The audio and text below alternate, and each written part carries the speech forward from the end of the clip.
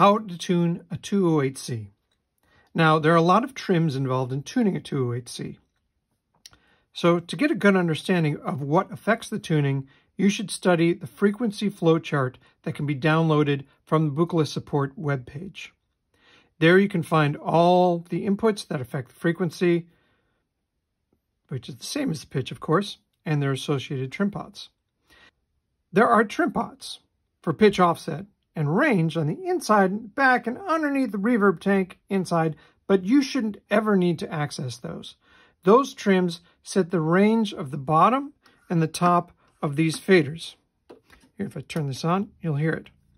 Bottom range of this, turn it up a little bit. Bottom range is C1 approximately, and the top is F7 or approximately F7 plus or minus half a step. They're very touchy trims to get right, so it can be off a little bit. Now, the bottom means that's about 33 hertz, and the top is about 2.8 kilohertz, and the rest of it usually tracks about what it says here on the panel. So to tune an oscillator, besides using the fader positions, you use the fine tune pot. That's the obvious thing. This is the thing that tunes it. And at first, because it's an analog instrument, you have to let it sit for a minute or two to warm up.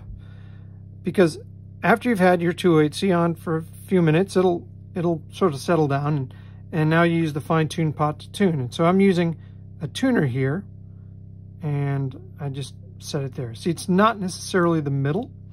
The middle is just a reference. It's this one's a little off center. We tried to set it from the factory pretty close to the center, but you'll need to use a tuner to know for sure, or your ears. So the other inputs, and that includes this one. This one is also approximately the same range as this one. So the other inputs that affect the tuning are the volts per octave trim pots. These aren't really tuning trims. These are these trims here. These aren't really tuning trims. They are tracking trims.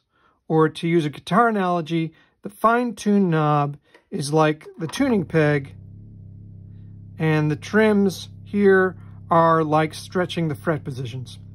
In other words, tuning is done by the fine tune pot, but the control voltage to pitch tracking calibration is done with these tracking trims.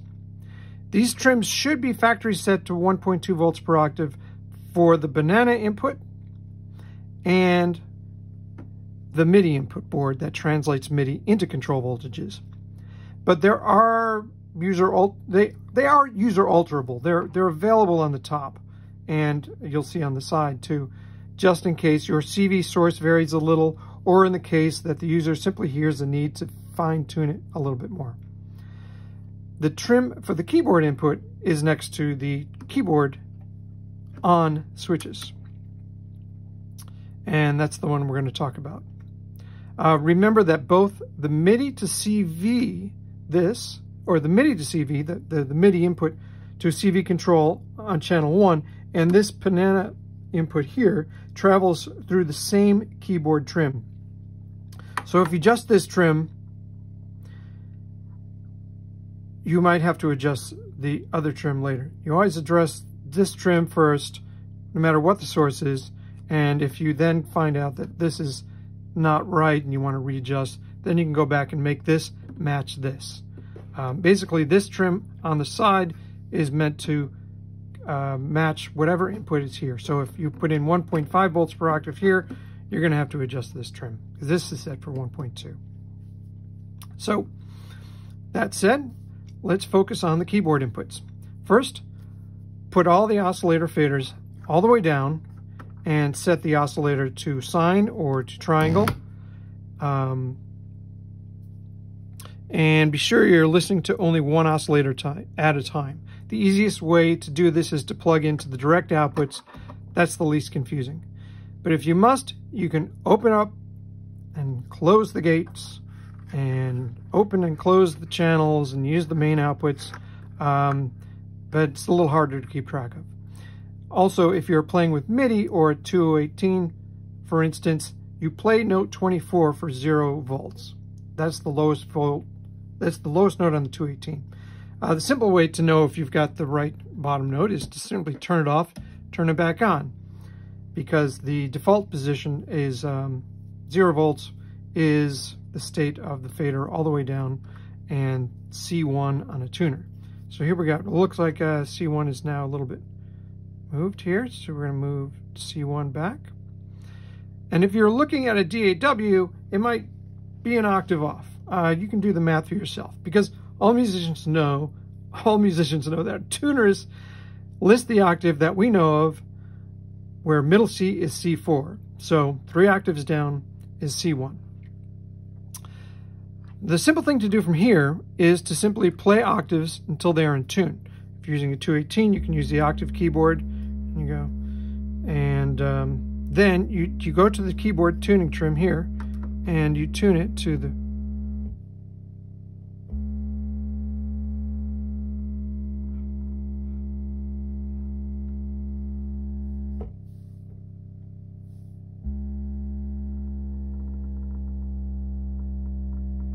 whoops, where are we here?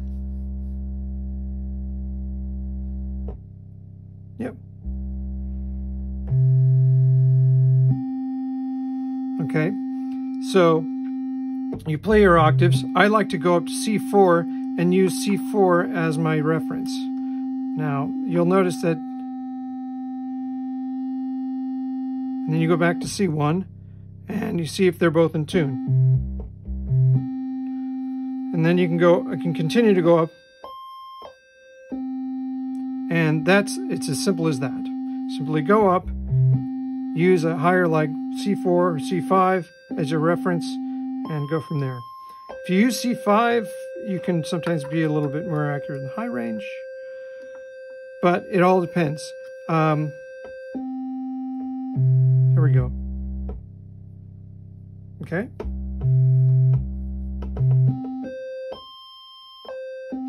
On earlier revisions like this one, there's a little bit of stretch tuning, sometimes beyond C5, and that's not unusual. It's that way also on the E series range. But on later revisions, I sort of tightened that up a little bit. So that's the simple way to tune here, is to simply start at C1 and tune your octaves. You do the same thing with the complex oscillator. You find C1, you tune the fine tune knob until you're happy with that. Then you go up, go to this trim now.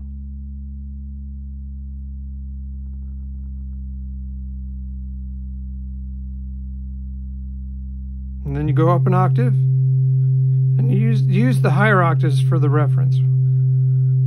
You're just using the first octaves to get in range. There you go.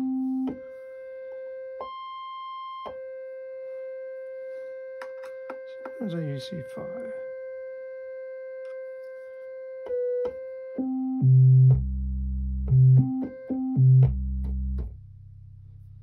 Okay, so that's how you tune to,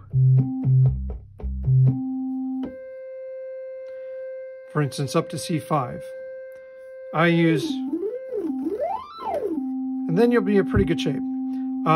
Like I said, if you go a little beyond C5, different revisions will have slightly different behavior. Now, that's pretty simple. So why don't we then go and do it with MIDI? So MIDI is the same. Now that we've got that, we want to make sure the MIDI obviously works as equally well. I'm going to use a Q-Nexus here. This one actually hasn't been through the factory. This board was installed separately. So this is particularly interesting if you installed your own 208 MIDI board into a 208C that did not have it previously. You might have to tune this. The top trim here on the side is right over here. You'll see a hole. If you remove this, you will see that there is a hole here that you can access with a slotted trim to adjust this tuning to match this.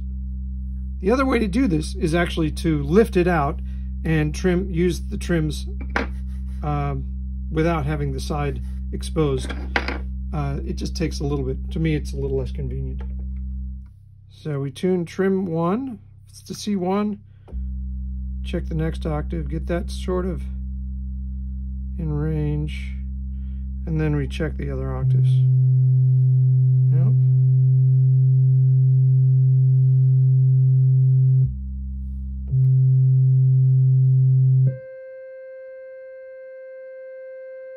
So if I go up to C5 and use that as my reference,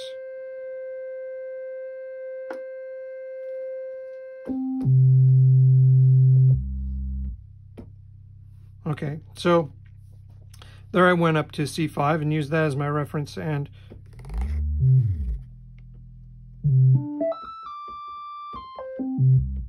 right? Okay, so that's one way to do it. That's the simple way. So you've now tuned your on the side, just in case you had a new one, and you've tuned this. Now, like I said, if you're not using this input, you don't really need to take off the side and trim this. You can simply tune using this input. It'll affect what happens, it'll affect what happens here, but if you're not using it, you really don't know what you're referencing here. Maybe your keyboard is good 218 with a solid 1.2 volts per octave. Maybe it's something else, an early 225, which is maybe 1.17 volts per octave, and it needs some trimming up. Nonetheless, your focus is on these two trims. You can do the same thing with these trims here on this input. There are trims associated with this fader that go here. So when it's all the way up, you can also use the same routine and tune these two. It's up to you for independent output, including this one has a trim for the similar reasons, although I tend to find this trim is so touchy that it's really better for tuning the sequencer to a low range, like an octave or something like that. So I would tune that way down. And then beyond that, there's two more inputs on the side, two more trim pots on the side, I should say. Those are for trimming independent use of the oscillators. So you can put this one on this on channel 2 and this on channel 3 independently. This one is independent from this, and it's independent from this, the two lower ones. So I'm tuning.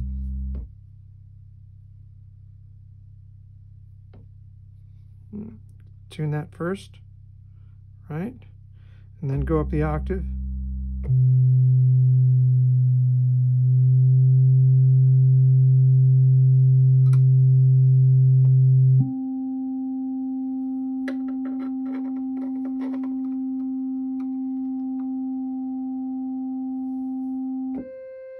Okay. There we go. So that's pretty good. Now we go and we tune the modulation oscillator the same way.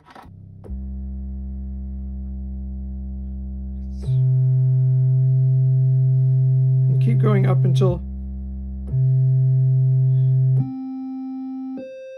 you get to about C5. Use that as a better reference. Or C4.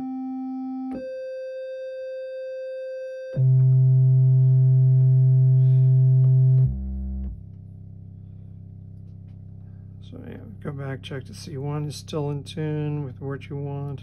Whoops, wrong, fine tune. That one.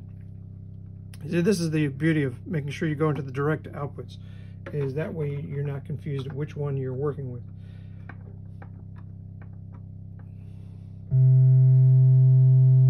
Now C3 is a little bit flat, but it's within about 5 cents. So you're going to find some variation between the octaves. The main point is you can be within a certain amount of cents, sharp or flat, not unlike an acoustic musician.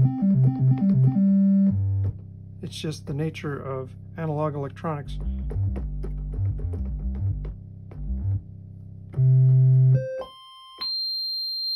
See, actually I'm getting C8 up there. It's pretty good. Thanks for watching this video. I hope this was helpful to you. Like I said, most of the time, if you're going to mess with tuning, mess with these two trims only. And this is a tracking trim. Of course, if you're tuning, you're using these trims, which we try to keep center for C1, but you know, if your system's a little bit off, it's okay if it's down there. This is a pretty wide range, so you shouldn't fret if your C1 is a little bit sharp or flat, or if your trims are there when both are in tune. That's just the way it is.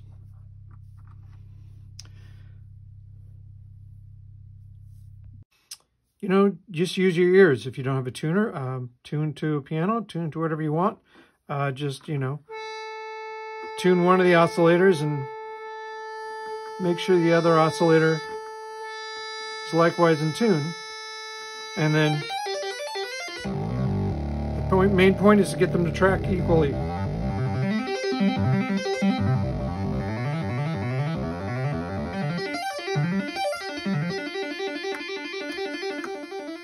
Two different oscillators.